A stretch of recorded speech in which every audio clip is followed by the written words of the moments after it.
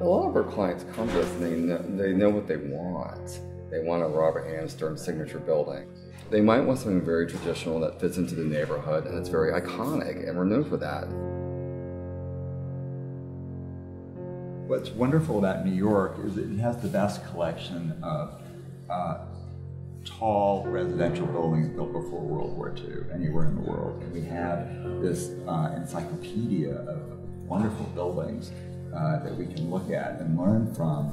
And we love that history so much that what we don't want to do is sort of throw it out and do a building and sort of say that we just want to start all over again. What we see is that the urban fabric of the city is wonderful. So we like to think that we're building on the traditions of the city, growing from its history, as opposed to doing something that's opposed to it.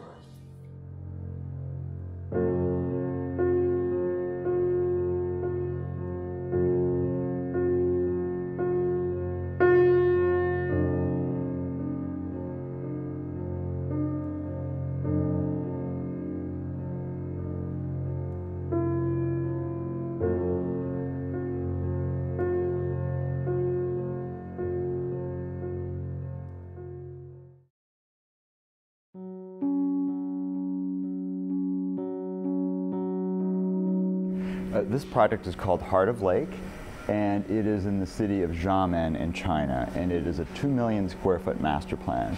We had looked at an island called Gulong Island, which is right off of the island of Hagmann. So there's a mixture of European and Chinese influences there, and it's all fit into this almost medieval Chinese city fabric.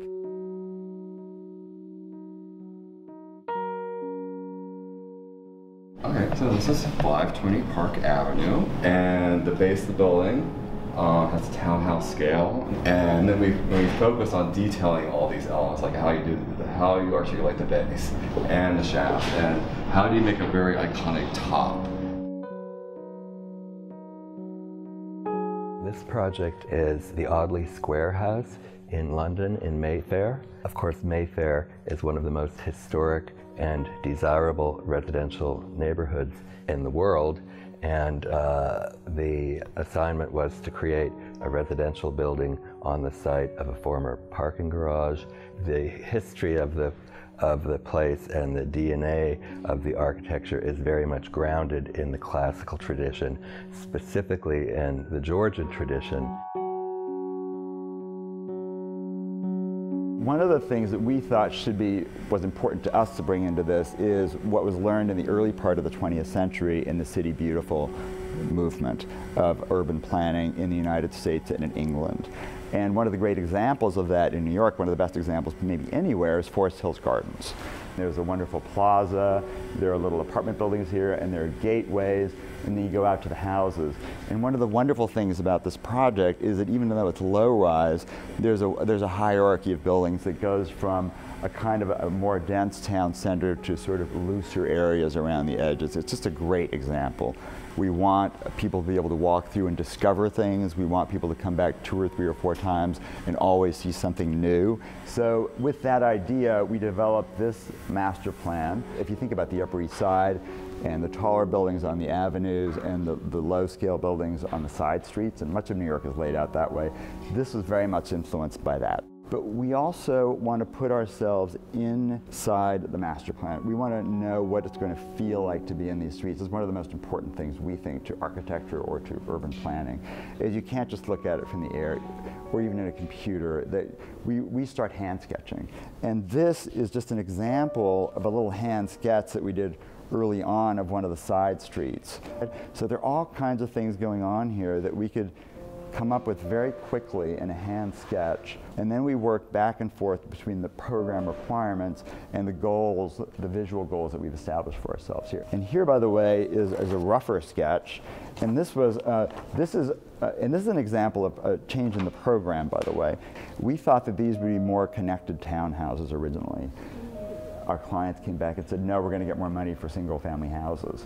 So, so this is more connected, but you can see that some of these early ideas that we had about porches at the top where we thought where the master bedrooms would be, and so you'd walk out of your master bedroom and you'd have a lovely outside terrace, that's still here. This is a diagram of the plan that you see right here of these 3 blocks of houses facing out to the water. And this diagram is very important to us because what we did is we decided that these should be divided up in such a way that the streets got views straight out to the water and that the views were not blocked by these blocks. And then beyond that, then we start to develop sketches like these, and this is that front entrance which grew out of this little drawing down here. This drawing, which that is a very clear indication early on that we'd have a lot of wall and fewer windows and a charming pavilion in the middle. We ended up with something really quite similar to that here. This drawing is telling you a lot that maybe not immediately clear as you look at it, but this drawing was essential in determining what this villa would become later. What often happens is that we'll do a drawing like this and we'll think to ourselves, what did we lose? What happened here? And we go back to the original drawing and we say, oh, well, we forgot about this and this and this, and all these things that sort of just flow out of your hand very easily, and because it's your mind sort of communicating directly through your hand in a way that you're hardly even thinking about it. We think you need to have the vision from the start. You need to have a sense of where you're going. You need to have a big idea. And it's rare that we have to throw out our big idea. After we come up with shapes, we move from hand sketches to 3-dimensional digital models. And then we print out images, and then we work on those images by hand. We would take an image like this, and I look at this and I think this wall looks really dull. And I would say that these arches don't look big enough. That I'd want these arches to be bigger because I think the wall is just too blank. One issue is the design of the buildings themselves, and another issue is what happens in between the buildings, these tall towers. So this just indicates that as we were looking at these tall buildings, we were thinking about the spaces in between them from the very start and the geometries of the spaces. So it's setting up, it's a kind of a scenographic idea or a cinematic idea. So I grew up watching all these Fred Astaire and Ginger Rogers movies, and I always think about those wonderful scenes with Fred and Ginger dancing on a terrace looking over Central Park. And I thought, this is the direction. I felt like Bob, he's academic, but he's going in the direction that I like, so I knew I wanted to come here. And it was the movies that originally inspired me. Any project has a kit of parts. So then we also look at precedence. How big is a townhouse here? How big is a point tower? In order to, when we first start to play with this kit of parts, we like to make that kit of parts out of clay. And we use this, it's plasticine clay, it's very old-fashioned, and it's very oily, and it gets all over you. You can take a knife and you can sort of, cut a roof out. It's really easy. It's like sketching 3-dimensionally. You can chop off something like this, and so that there's a scale, maybe a low scale and a tall scale. We often use sticks like this to sort of create like a sense of windows, and then you can just chop out a roof, or you can sort of put it down. You can start to use the clay to make little walls. This is a very sort of ancient architectural tool, and we love it, and we use it all the time. No matter how complex our projects are, we usually start with clay.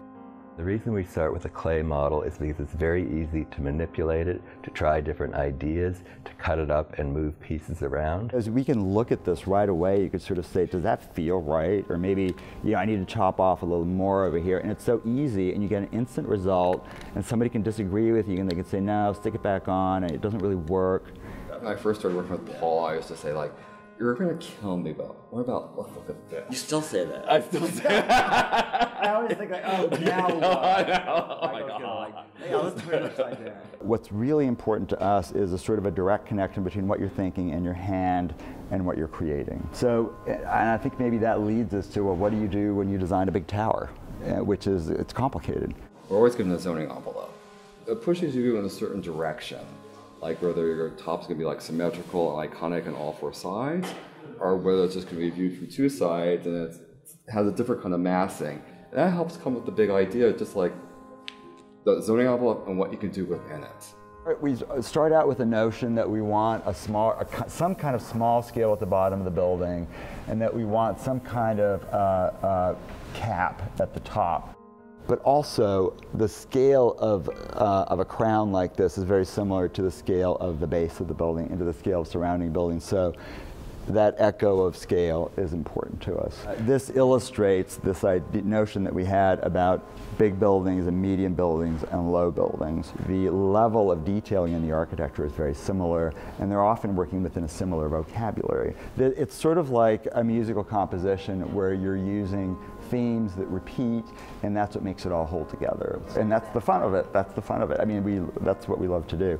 And even, by the way, if we think about the scale of a tea house on the street, it's the same scale as one of these little balconies up here. So whether you have an apartment that's on the ground floor with your little tea house, or whether you have a penthouse with a terrace that's about the same size that will hold the same amount of furniture, there's a little bit of a sense of equality as to how the way that people live in this village. And to us, that is a way of looking toward the future of urbanism.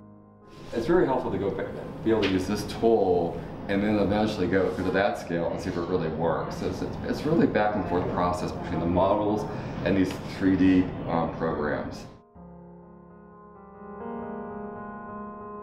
We also see the details in what we call the shaft of the building. So what you're seeing here is a typical bay window, and then this is all made of metal, and then the bottom of it's all sculpted limestone. So we look at all these details, how they relate to each other, how this makes the transition from this window to this bay window, this middle panel. The windows are really the place where the inside and the outside really come together. That's where the rubber hits the road, and so to study those windows in very careful detail is very important.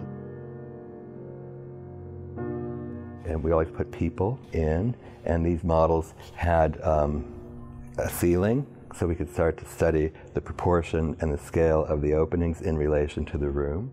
We like to create more special windows for more special locations. So here's an idea of a sort of larger element with a French balcony.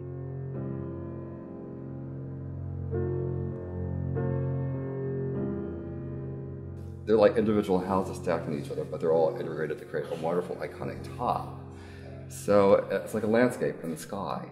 When you're making a gesture so high in the sky, sometimes you do have to exaggerate the proportions. Michelangelo used to do this with his sculptures. He would exaggerate the head and the hands.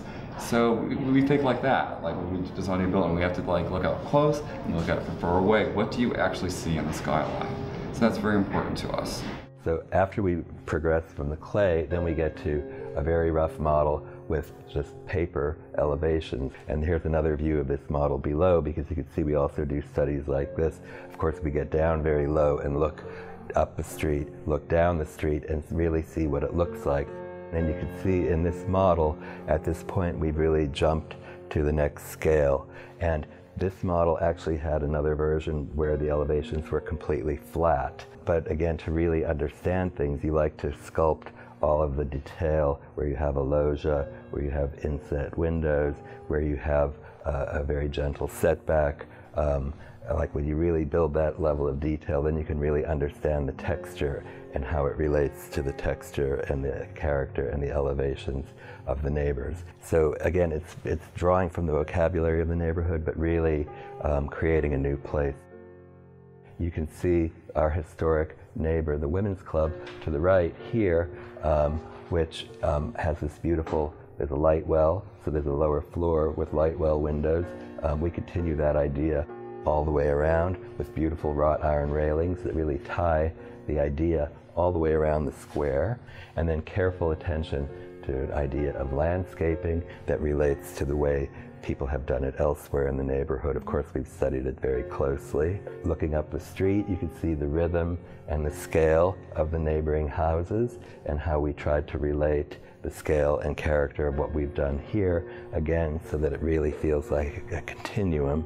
You know, we like to feel that we've been able to really create a building that feels timeless, that feels like it fits in, makes its own statement, and is a building of today, but growing out of the ideas of the place in the past.